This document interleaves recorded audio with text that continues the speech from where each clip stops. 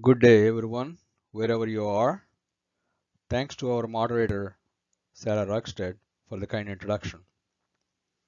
I want to make a public comment on the need for continued GDUFA research on biorelevant and biopredictive in vitro release methodologies for long-acting inhalation and other complex generic drug products. This topic surfaced after consultation with many colleagues from generic industry, AAPS communities, as well as the PKPD software vendors. Let me start with the disclaimer. The opinions expressed herein are solely those of mine and do not represent the statements or opinions specific to my employer Sandoz or Novartis or other members of the AAM trade organization. My sincere thanks to all the colleagues who helped me put this comment together, mainly the Sandoz Clinical Development, and also at the staff at the Association for Accessible Medicines and also FDA Generic Drug Science and Research staff who provided me guidance during this process. I will briefly describe the role of biorelevant and biopredictive in vitro methods in generic drug development. I will identify the areas of need for further development that my colleagues have come up with. We have achieved significant progress in the last 5 years in developing mechanistic modeling tools that predict the in vivo BE performance. However, model input requires precise biorelevant, biopredictive in vitro data to assess differences in formulations.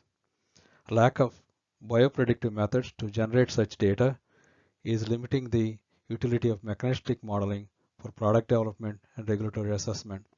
Individual generic companies do not have the capacity to develop the in vitro tools from scratch for each technology platform. So there is a need to develop basic in vitro methodology for complex technology platform products. And there will be a huge positive impact of FDA GDUFA research in developing in vitro methods to predict in vivo outcomes on acceleration of generic drug development while reducing the clinical cost.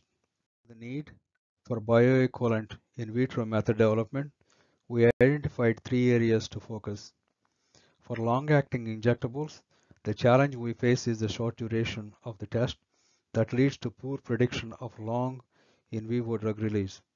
The opportunity is to develop methods both biorelevant and appropriate for QC that provides useful input data for mechanistic modeling. In ophthalmic area, our challenge is to develop an in vitro method that is physiologically relevant, discriminatory, amenable for validation, interlab transferable, and robust. In the inhalation product area, we see that products show similarity with the data generated using next generation impactor, but not reflect in the bioequivalent studies. Also, it will be useful to develop methods that predict in vivo absorption from different regions of lung. Our request to the FDA is to continue GDUFA research on developing the biorelevant, biopredictive in vitro methods. The methods of focus for research in our view are the dissolution methods that predict the in vivo performance of long-acting injectables with 1 to 6 month duration for dosing schedule. The second, the methods that use smaller dissolution media volumes and commercial equipment.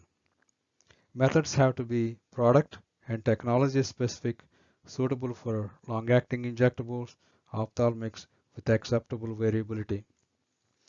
The third is to develop methods that predict the in vivo performance of the DPI and MDI products in the inhalation area.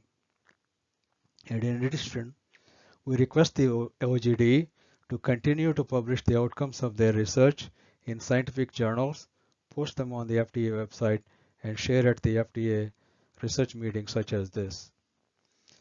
We highly appreciate the OGD for providing us with this opportunity to speak up, and we hope that our recommendations will be considered and implemented as resources permit in the next 5 years. Thank you.